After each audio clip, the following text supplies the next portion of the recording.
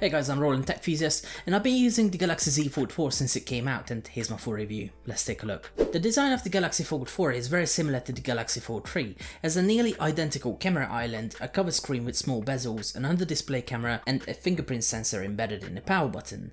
All in all, it's pretty much the same device on the outside with some small tweaks and changes to improve the usability, but there are a few nice changes. Some of those changes include the hinge design, although visually there's very little difference on the outside, and even that can only be seen when the device is opened, but more on that later. As for the outside, there's a fresh new coat of paint and different dimensions and aspect ratios. Compared to the Fold 3, the new Fold 4 is slightly wider and shorter, giving the phone a more usable cover display and a wider main screen. When opened, the phone can still stand on its own, making use of the tripod and flex mode features in the software, and in general, it's the design that we've come to expect from these kind of foldable devices. And while I'm glad to see that this design and form factor is sticking around, there are a few things that must be highlighted.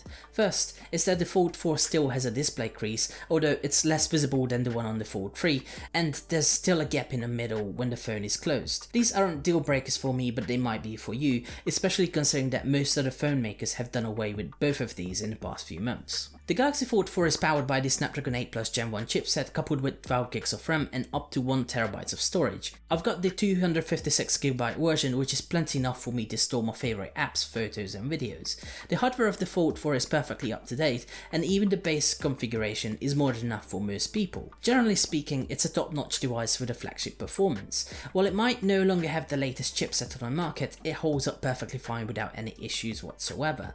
Whether I'm using multiple applications side by side or playing games for multiple hours at a time, the phone keeps up and never slows down. I've never experienced any lag unless the application was unoptimized for the larger display. I've never come across any throttling issues, and the phone didn't heat up massively. Overall, it kept up well in most day-to-day use, and I had a lot of fun multitasking, watching videos and movies, as well as browsing the web and playing games. If the raw power is all you care about, then the Fold 4 will have enough to keep you entertained for multiple hours. Talking about the entertainment, the display of the Fold 4, or should I say displays, are fantastic. They're bright, colourful, responsive, and I've never experienced any issues with the screen not performing as expected. It was always excellent from day-to-day multitasking, watching movies and browsing the web, and generally it was just a very enjoyable experience. As I mentioned earlier, the Fold 4 is now wider and shorter, and the displays have gone through some changes.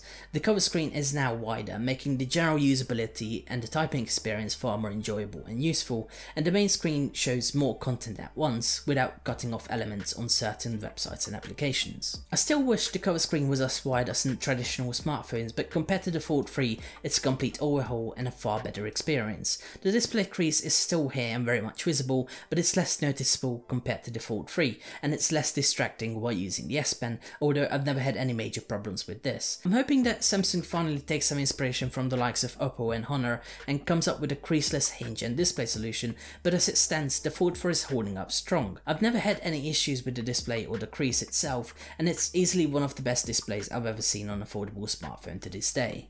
When it comes to software, it's essentially the same experience as on the Fold 3, as all of the multitasking quirks and features, flex mode and tripod mode, and many more. If you're looking for the best foldable experience, then Samsung is still ahead of many other smartphone makers, and it's hands down the best foldable smartphone experience I've ever had. I've tried out other foldable smartphones from other device makers, but Samsung's implementation is the one I prefer.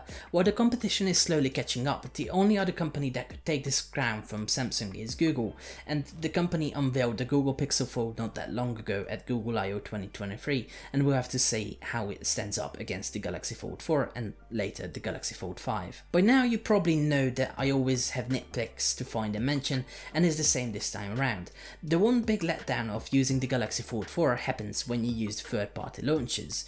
You see, Samsung limits the use of the taskbar, which is one of the highlighted features in the promotion material, yet it's only available when you use the official Samsung launcher. As someone who heavily relies on Nova Launcher, it's a huge letdown as the feature is greyed out and unavailable for use. Luckily the Edge panel is still around, and that's what I've been relying on in the past few months to use multiple apps side by side.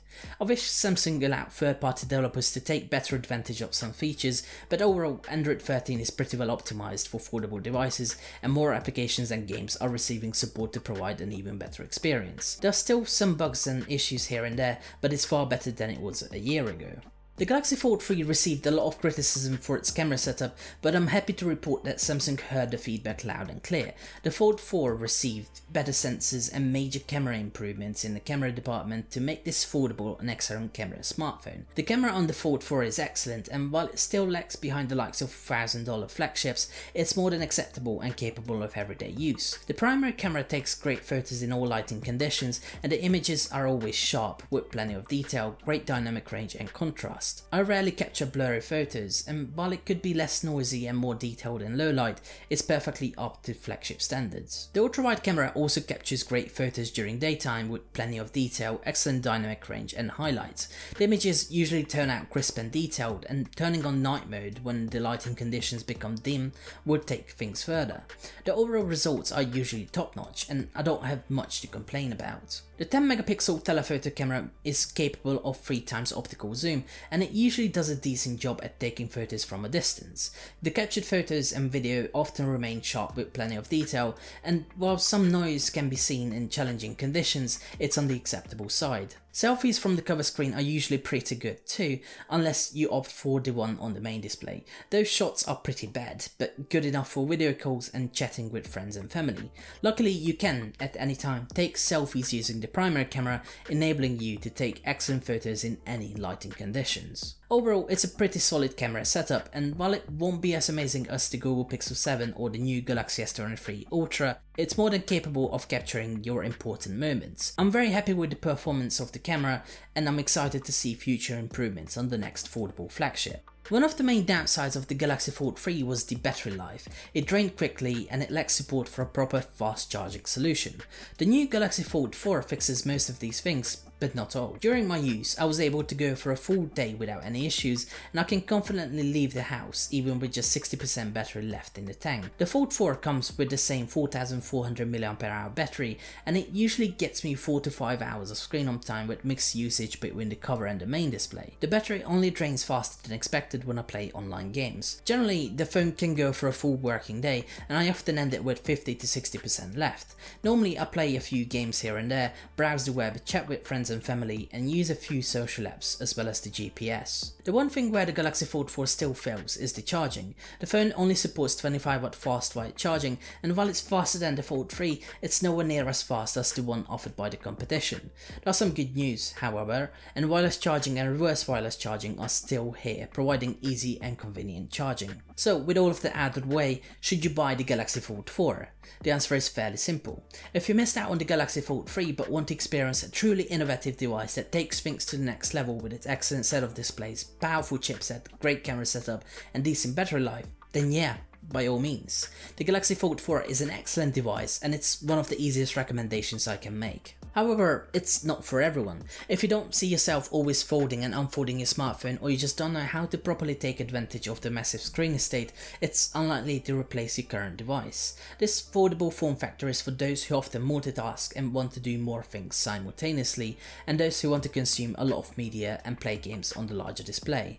If you fall into that category, the Fold 4 will be an excellent device that will make you look past a few downsides and learn to live with them. The Galaxy Fold 4 is my favourite device to this date, and even though I had a chance to try out multiple other flagship devices in the past few months, it's the one I keep coming back to. If you want a solid foldable flagship that delivers power without any slowdowns, has a beautiful camera, support for S Pen, and a large and responsive display, and a decent battery life, then the Galaxy Fold 4 is the phone you should buy. And there you have it. Hope you found this video useful. If you did, make sure to leave a like and subscribe to my channel.